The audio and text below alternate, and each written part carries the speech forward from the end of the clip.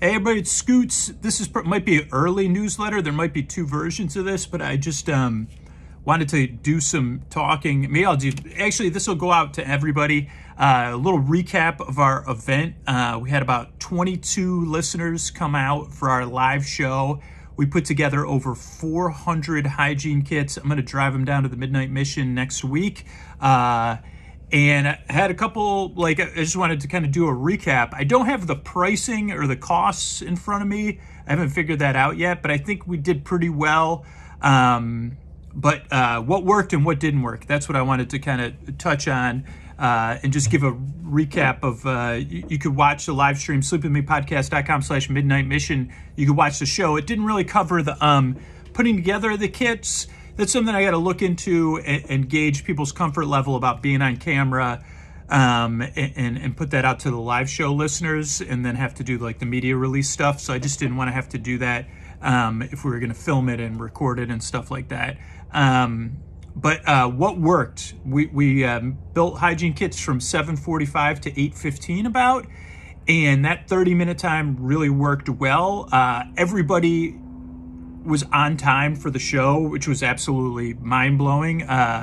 So that also helped. I mean, people were still trickling in between 7:45 and 8, but usually I'm not on time I'm an on-time person. But so that was one thing that worked. 20 people easily made 20 kits per person. So the next show, I'm kind of thinking, oh, can we make 30 kits a person? Let's see what else. We ran out of some supplies. One of which we're still trying to figure out the hand sanitizer, like getting that right. Because I was using hand sanitizer packets. We didn't have enough packets for even 400 kits, and that was my my mistake was not running the math, which I had on my to-do list. So we're still looking into that. So managing the numbers is important, and making sure you have 600 of everything or 700 of everything, or in our case, 400 of everything. And then having a good researchers, especially researchers that are willing to test out the products first and make a small order, that really worked. Judy in particular vetted a lot of the items, and I vetted some of the other items that we used. And if you're watching this and you're thinking about having your own hygiene kit party, I would say put in a small order first and put together like 25 hygiene kits and test out the items. I tested out the Chapstick. That was one of the things I was concerned about, especially finding well-made chapstick, or lip balm, I guess it's called, well-made lip balm at a good price. And I found a few different ones, but I'm still trying to find best pricing on lip balm. Everything else went well. We did a lot of research into the soap, the shampoo, the conditioner. I am going to run another test with a different brand coming up in between the last live show and this live show, but that's exciting. Shampoo, conditioner, lip balm, face masks. Face masks we kind of got down, you know. What else is in there? Okay, so the big mistake I made was toothbrushes. And again, that goes back to testing. Most of the toothbrushes in bulk, you're buying 100 toothbrushes at a time. And there were a lot of options out there all around the same price point. And we were looking for toothbrushes ideally that were individually wrapped, or Judy found some that were foldable. So they were kind of just for sanitary purposes, that people's toothbrushes haven't been touched, right? Toothpaste was easy. So toothpaste was another one that was easy. We really got some good options. But toothbrushes I bought, unfortunately, the ones I bought 200 of, so Judy had bought 100 toothbrushes. Those worked great. I bought 100 toothbrushes that were individually wrapped, that were well made. They were well wrapped. I wish I had bought 200 of those and 200 of the other ones, but the other ones I bought, the toothbrushes were great. They were well reviewed, but the individual packaging was not good. And so I wasn't comfortable bringing them in a live show. I can use them at home for my own assembly because I know my hands will be clean and I'll only be touching the handle of the brush when I put it in the bag. So I'll take it out of the packaging, put it in the bag. So I'm comfortable with that, but at a live show, I just wasn't comfortable,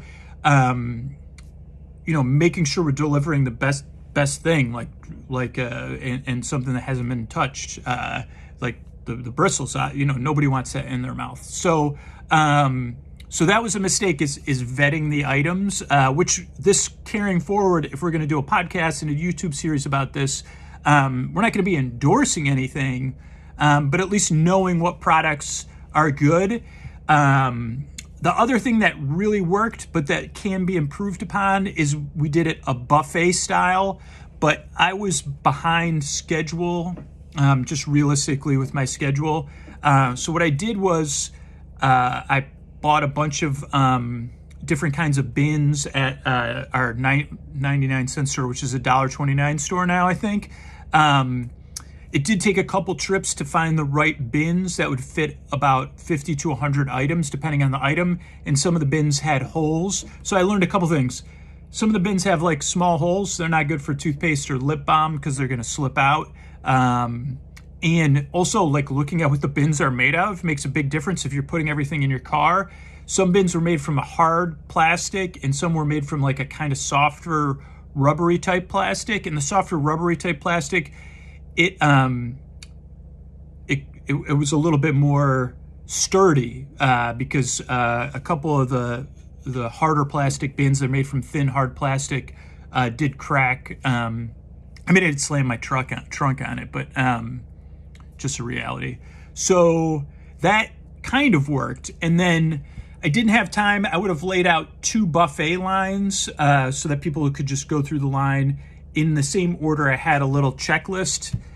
This also worked. This was, again, thanks to 99-cent stores, this making little trays for everybody so that they could go through the line. It had a checklist of everything and pick out 5 or 10 items, and then they could, go somewhere and assemble the kits. And I think that really worked. I did not take feedback from the audience, which I didn't realize, so I'll do that at the next show of what else might have worked or might not have worked.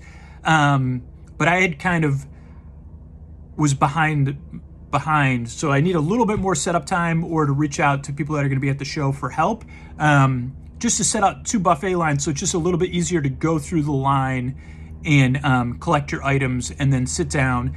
We had a lot of space. Our normal live shows are 20 to 30 person experience, and 30 people is pretty tight because about half the audience usually buys floors, like literal floor seats, so they can lie on the floor. And that worked spectacularly because the people that were already on the floor seats, they were able to spread out and put their kits together. But we had enough space where people were able to spread out, especially right now in the current environment, to have their own space to put together their kits with who they came with or to socialize. But it also does create a good community vibe. Like we had music playing. I was, setting up for the podcast and saying hi to people and trying to crack jokes and stuff. But it really lends itself to people getting to know one another, even with some social distancing and stuff like that within people's comfort level. So I'm trying to think what else worked and didn't work from the top. Oh, no, okay. So yeah, another couple things that didn't work was thinking about, I had one gigantic box for all of the put together kits. And again, I didn't know what this was going to be like, but that box I thought easily would fit 400 hygiene kits.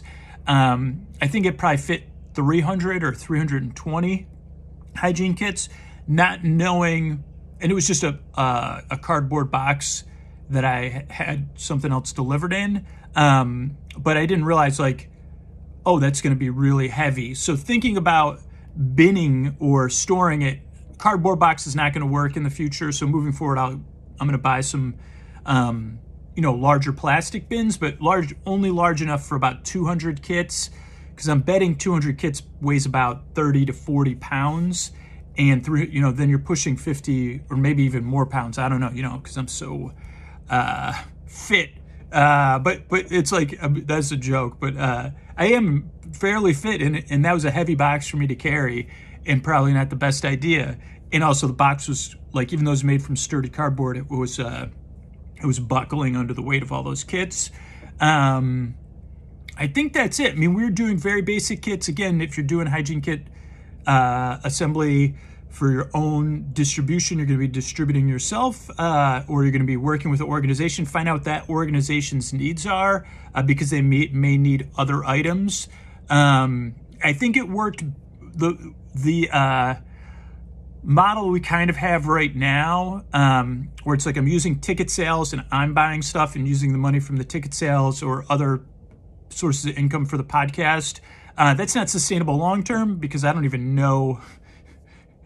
Like, I got to figure it out, talk to my accountant and figure out what I'm supposed to be doing. I mean, right now I'm just a hobby, right? So I'm spending my hobby money, or donating in kind or whatever. But like having listeners ship the items to the venue in bulk really did work, except that the unpackaging and the cardboarding. So I did go to the venue and pick up the items and then bring them here to put them in the bins, the assembly bins. But now I live in an apartment, so it's like the cardboard is another thing I got to be wary of moving forward. And again, yeah, finding idealized things would be like less waste. We are buying in bulk. So I think that's it. I mean, I'll be interested to see later next week. I'm going to try to get those bins so that when I bring them down south, or maybe I'll box them up. I don't know. No, that's a good point. I wonder. I think I have a couple cardboard boxes. I just have to tape, like I'll just have to make sure I have enough tape so that the boxes are sturdy. And then thinking about another thing to be aware of if you're in wherever you live is like, I had to put everything in my car. Some of the items I put in my car, but most of them had to wait till the show because they can't be sitting in the car, like Chapstick, bar soap, particularly hand sanitizer. I don't think you want that sitting in your car. It smells great. My place in my car smells great. But so yeah, I put those things in my car and then drove to the venue, which again made a time crunch. But again, that's kind of unique. I mean, I guess it's not like anybody doing this. You probably are having a day job, and you're doing this like you know, after work and stuff like that. It's very similar for me. I had another commitment. I had to work on the podcast, then I had another commitment, and then I have the live shows. That's typical for all the live shows. So I think that's it. It's just a little fill-in. There's probably going to be more. Ideally, we're going to be making a podcast, and this will be a video series about making hygiene kits. So I don't know. This isn't exactly the first episode, but it maybe will be the first one I post on YouTube. And we'll do some more breaking down of like how to make hygiene kits, why to make hygiene kits, what is a hygiene kit. But this is kind of a recap of our first live show. I guess explaining now 14 minutes in the video. I'm Drew. I make a podcast called Sleep With Me. So if this is your first time seeing this video, it's 12. It's a little late now, but I have a monthly live show we do where we do a live version of the podcast. People chill out, kind of fall asleep or have fun. And before the shows, we're assembling hygiene kits for people experiencing homelessness. Most of the hygiene kits I'm bringing to the Midnight Mission, but I also offer the option for people to take some with them from the show to distribute on their own. And yeah, we're always looking for other partners and stuff like that.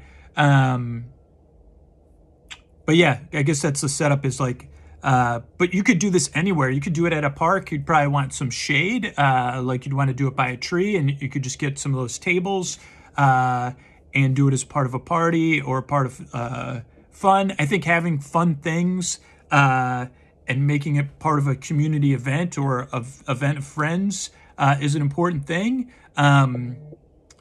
because having fun makes things more sustainable and it is a community thing.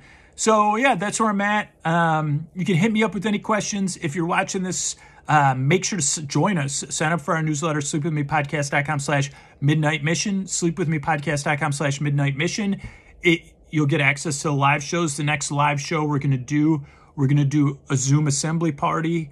I don't have any of the details on that. We're still trying to figure out what that will look like, but that'll be a chance for people that aren't in the Bay Area to come put hygiene kits together in the comfort of your home and join in on a live show, but also be a part of the community aspect with Sleep With Me listeners, or people that are just interested and curious. Even if you don't listen to Sleep With Me, you could take part, get together on Zoom with other like-minded people that, hey, we want to watch this weird podcast performance later, but first we want to do something that will make you feel empowered to be a small part of positive change. And those small steps have changed my life, and I can guarantee you'll enjoy it. So I encourage you to join us, sleepwithmepodcast.com/midnight mission. Sign up for that newsletter, and you'll stay up to date on everything. Thanks.